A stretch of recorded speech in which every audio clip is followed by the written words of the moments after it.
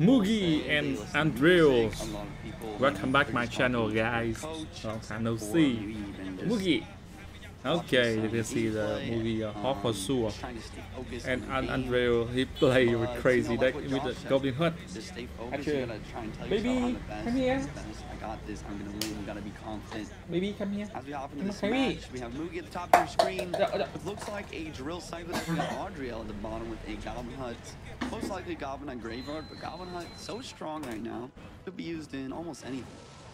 Yeah, I've been waiting to ask you. This is actually I had it written down.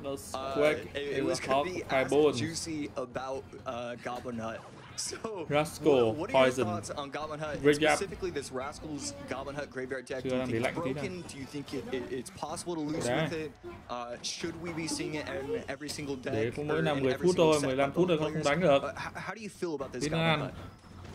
You know, it's an interesting deck. I think it's really strong on ladder specifically, just because Mighty Miner. Overall, it is Mighty Miner. Hawk. I don't think we've seen as much in CRL lately. Why not just Hawk? Because why not Hawk? Good players have good workarounds for it, and it's not as consistent as like Cycle decks, in my opinion. When it comes to the Goblin Hut, you know, I think it is a very, very strong card right now. Obviously, the Goblin Hut itself got a little bit of buff not too long ago. But then the Spear Gobs got the buff, and that really is what changed it here.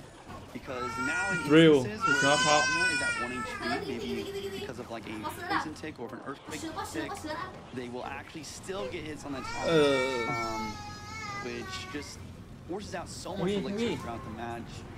And that's why we've seen such a resurgence in usage for the card. That's right, just an extra 200 chip damage every single time going down the lane. It's just so brutal, so just constricting to how this meta is. So right here, 44 seconds left, Drill going against Rascal's Graveyard. And I would assume this matchup, you know, correct me if I'm wrong, but how do you think this matchup is? Do you think it's Drill's side just because of how quickly it cycles? Or do you think just the Rascal's Graveyard, it eventually overwhelms? You know, it's a great question, and wow, there's a lot of things happening right now that kind of changes that. You know, I saw the guards come out for Mugi. It's like, okay, this is great for Graveyard, but then I saw Adriel whip out the arrows instead of the barb barrel for those guards. Overall, I would say most likely Adriel has this matchup, just because without the guards, like if you arrows the guards every time, Mugi can struggle to defend these Graveyards. He's doing a great job. And really like play the off meta deck.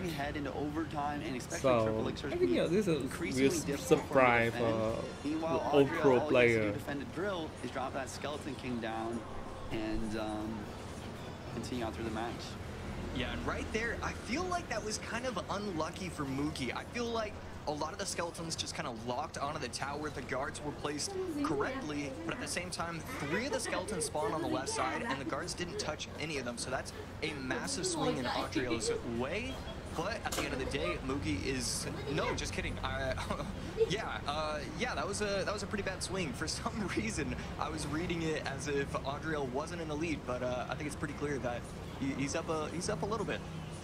Yeah, Adriel getting that very nice damage lead with the Graveyard. That's the thing about the Graveyard, guys. The only card in Clash Royale that's completely reliant on RNG, meaning random number generator. Those skeletons can spawn anywhere in the radius. So Adriel, he got an arrow, so that's why. Like Josh said, and those skeletons spawn on Mugi, he cannot cycle. He cannot skip a gas for defense. Great job.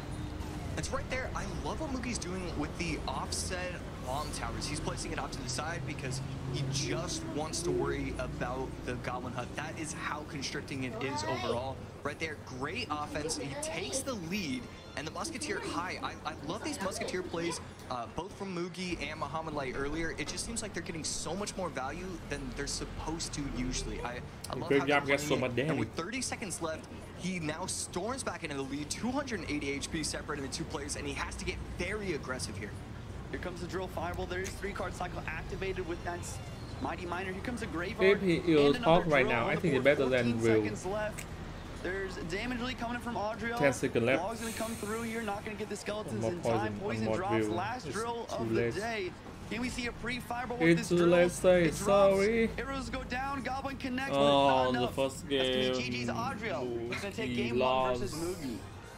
I was not sure the numbers were blocking it. I just could not tell if it was going to be a 1 HP game or where my level of excitement was supposed to be. But 200 HP, that's still pretty close. I can still get excited for that. Yeah, it was a very close match. I think, like I said, Adriel had a good matchup.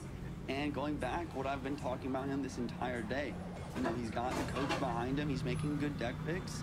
Maybe Mugi has a higher overall skill level or talent level, but Adriel making some solid plays, staying calm, and he takes a very convincing W. Mugi and Adriel, game number 2. Adriel using the Golden Knight plus the Goblin Cage. It's looking like it could be EU Giant. Technically, it still could be Royal Hogs and Royal Hogs. Mugi using Royal Hog and Adriel Electro Giant. The Royal Hogs mirror deck. Good. Got Adriel. You got a Zappy. This is gonna be a fun deck.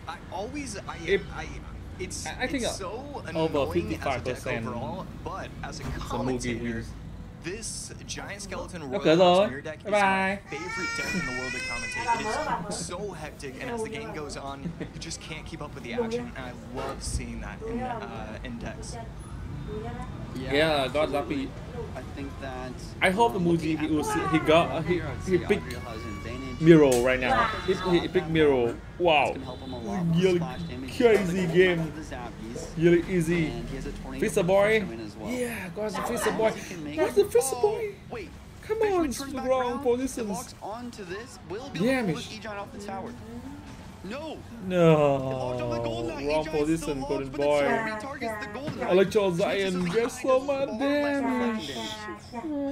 Wow, I hope that we can get a replay on that because what's wrong? So what happened right there? And the this tower was time, locked onto the Adriel he defends and gets so much damage from lightning. That was a crazy interaction and so advantageous for Adriel. He gets the tower down to 1578. 54 seconds left, 300 HP separated the two players, and now Mugi is just going to continue to go Giant Skeleton, same lane, but it's such a problem for him. Just going E-Giant Bridge, Tornado, and then Golden Knight is so difficult to stop. With the Bomber, so damage bomb. No. Of those zappies in the Golden Knight dash makes the all the way tower down to 474. Wrong position, the zappies. Mistakes for Mugi and beautiful plays from Adriel. At this point, he just has to have good defense. Okay, it's time to let's say sorry. Yeah, and I always talk about, you know, you gotta give yourself a chance. You gotta, you know, switch up your plays end game to just give yourself an opportunity. But when there's only 7 seconds left and it's this late in the game, it's pretty clear that if you're switching lanes, that this game is, you know, just technically over. It's so difficult at this point. You needed to switch it up earlier. But I think we don't have much up between the Mohammed Sly and Mugi really quite final. Or Mugi. He just can't do anything to these tornado boy, too late. Yeah, it's definitely a tough matchup. Time to say good game. There's so many mistakes that were made. Adriel just capitalized on every single one of those. So bad, so sad. Yeah, that was good luck, Mugi, on next game. He move to the loser bracket. As before, he wins game number 1.